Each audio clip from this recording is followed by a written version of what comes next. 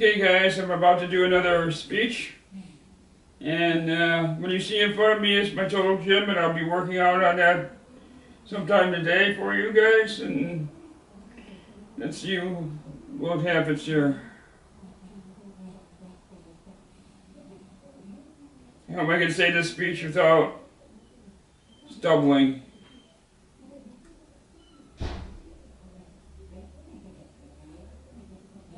Whatever it is, so we'll see. Okay, this is the leader of Cicada. You know, writing 1,000 speeches like I have done in my career is not as easy as you might think. So what I am going to do is a little bit different this time. Instead of a speech, I'm just going to review some of the things that I have been discussing and share some of the news that has happened recently. It really has been very exciting. You guys have heard a lot of my speeches already, starting from when I ran for president the first time, with absolutely no intention. But I did gain respect with Evanston Community TV. And I scared the shit out of David, the producer. And on my first speech, that went live at midnight, there was a huge electrical storm that was so scary, I thought it was the devil doing it to stop the show, but it aired anyway. Then when I made my second attempt, I went with CAN TV when I ran for governor of Illinois, and I got a lot more attention, more than I ever dreamed about. I had no idea that the general and Melania was watching me even back then. But then I found out about how corrupt the world was when CAN TV failed to fulfill their contract and making me owner when they promised to do so. Then I solved the Cicada puzzles, which was a lot more than I bargained for. Since then, reality has never been the same. I was asked to destroy Donald, and I soon began to like the man. And now I'm sorry I destroyed him. For now, I might have to fight Joe in a boxing match. The poor man does not even know his own name now, and Harris thinks I will make actually a better president than Joe. Even though I know Harris meant that as a compliment, that is actually an insult because of how stupid Joe is actually now. He may have been once loved and respected, but not now, and the presidency should not ever be rewarded because of back records. What Joe did not realize is that the reason Joe's staff wanted him to be president is so they could walk all over him, or Congress could. One would with this country understand that age has its limits, and that too much experience is not necessarily a good thing after all. I found out after I imitated Donald's voice saying he endorsed me, I saw that he had deleted 3 million votes. That right there was enough to make Joe win the election over Donald. Did my sister thank me? No, she did not. She still doesn't believe that I am talking to Melania, Gerber, or the real General Patton. My mother is a little bit better with it. They think it's all too far-fetched, and I almost agree. How the heck can one person solve the most difficult puzzles in the universe? How can I see a UFO a mile across and then be stupid enough to chase it down without thinking about the consequences of it all? What was I going to do when I caught them? It was the same with solving the puzzles. I set traps for things that were too crazy to even imagine. I found it fun, thinking I had all the power in the world to be able to destroy someone in a blink of an eye. That was all an illusion of the puzzles that it brought me. Fear became my strength and power, and I soon won the friendship of the military through bluffs. Imagine one man taking control of a country from his basement apartment. But with that said, I proved my loyalty to the general and my courage. I saved Air Force One and my best friend and the people aboard. I am sure glad I did not actually believe it was real or knew the exact situation. I was as terrified as the general was, even after he told me how serious the situation was. I was in panic mode, and I said I cannot lose my best friend, not now. A friend I haven't even shaken hands with or have heard his voice, but that didn't matter. Anything we talked, that did not mean anything. We talked enough and tested each other's bravery enough to know what true loyalty is to one man. The general has seen much more than what I have ever faced. I never truly seen battle. I used creativity to do my battles. I never wanted to grow up and learn that there are people starving to death, or people like Chris who are bullied, or how Congress does not care, or all they see is what they want to see, and to punish anyone who loses control, even for a minute out of the day, when they don't understand what starvation or loneliness is like. We have now landed a helicopter on Mars for two-way communication with a real purpose to contact alien life. When the general told me they were contacted by a man from the Arcturian race, that he wishes to put a message in the rover for all to hear. The general was not sure how to handle that, so he came to me to make statements to the world and to my Arcturian friends. I don't know what to say about that. I am a living example that aliens do exist, for I am now one and the same. I was born in Chicago, yes, so I am still eligible to be president, but why do I want that now?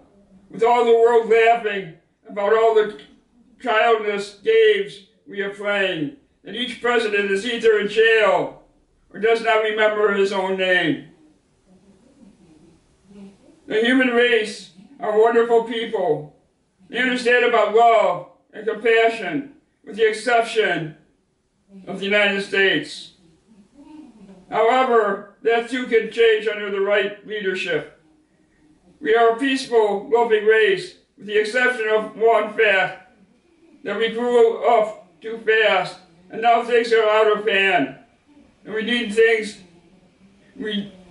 now need things to believe in. I was a coward and never wanted to grow up. I was a weakling with anger issues and disability, but also with insight and gifts. The Arcturians took me in, and over 10 years of patience, they too understand what love was. Humans are yes, mean and cruel, but they have love and compassion if treated properly. And that's why I never give up hope, and we can all learn from one another. If it were not for my corrupt and immoral people like my sister, I would have never gotten this far. Even though I love her, I hate her guts, and each and every one of us understands that we have friends just like that. People like Chris, who were bullied all their lives, but bullying does have a purpose. It made Chris into a poet that can help others survive and grow. We all need each other throughout the universe, and if I can survive, we are ready for it, but not all at once. It has to be done slowly. I am willing to support alien life everywhere, with the understanding that there is always good people and evil people, till they understand, and aliens are no different. With what I understand is that the technology survives for those who can accept it, but those who cannot will always ignore, and therefore all are welcome. To the Arcturian race, I understand and accept and know that even though your appearance is different, it is all the same, and people fear only what they don't understand. The telepathic communication is the way of life, but only if you allow it to be. You can never destroy, but only influence the corrupt. We understand how to help and never destroy. That is never the way of the majority of life everywhere. Whether or not human or alien or male or female, those are only human words of non-existence. What I would like to do is to read Chris's new poem. This is why we need to save all humanity. Something that Congress does not understand. We are to honor the generals who were aboard Air Force One. We have to honor Chris as well.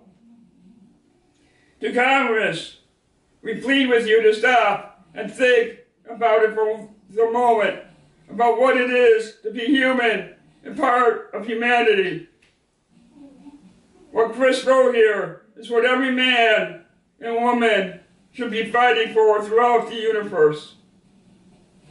This is why I hate our country, because Congress does not understand and is too stupid to realize the beauty of this poem.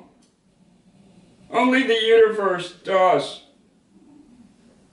Thank you, Chris. You are the hero of this country for writing this perfect poem. I don't deserve such loyalty. The poem. Poem for David by Chris Cross.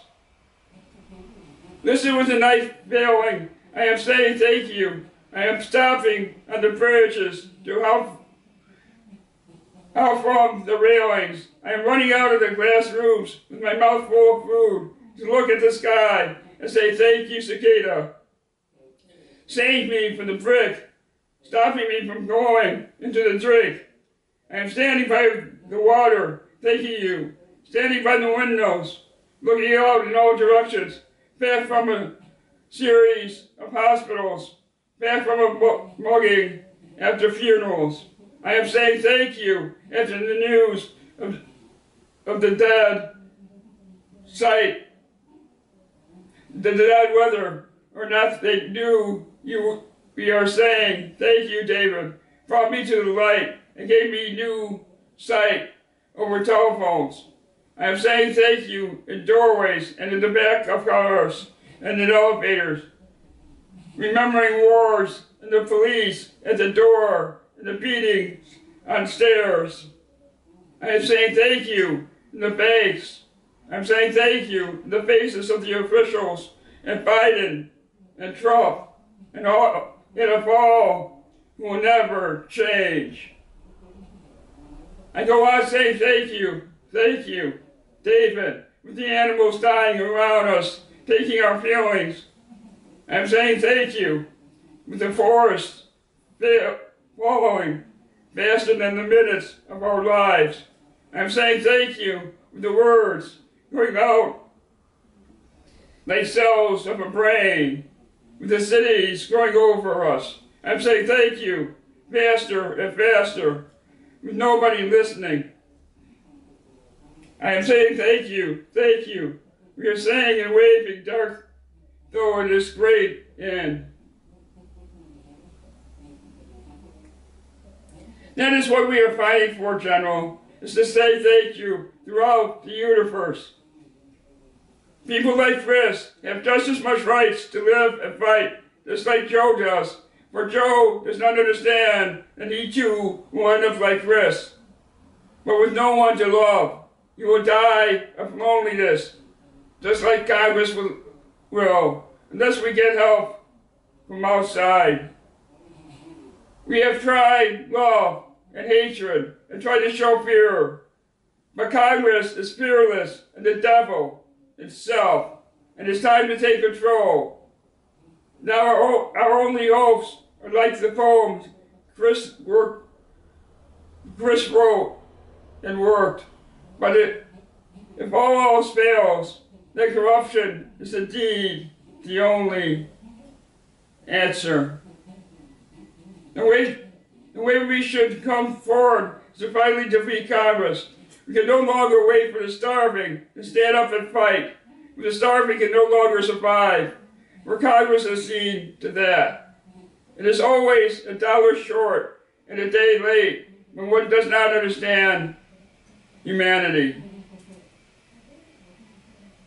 So Joe, you wish to learn that you are strong. I will be slowly introducing my exercise program to you, live on Twitch and my website. You cannot even take on a 90-pound weekly like myself was, Joe. You stated anyone, that you can take on anyone. Let's see you pass the military training course. The odds would be 1,000,000 to 1 if you could even find the wall, let alone climb it. I challenge you, Joe, for all the starving people in the world. Let's fight in a boxing ring. We can set aside regulations if you so desire. Winner takes all. If I beat you, I will become president like I should be. You have the courage. I doubt it. I love humanity, Joe, and I cannot hurt a fly, but I will make an exception with you. Then after I take you on, I will take Congress on, one by one. We can wait no longer. Good luck, Joe.